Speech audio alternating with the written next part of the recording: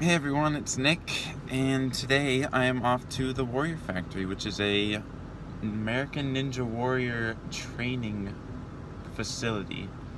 Which, if you don't know what that is, it's basically just a bunch of extreme obstacle courses and crazy stuff that I probably can't do myself, but it's gonna be fun. I'm going with my brother and a couple of friends.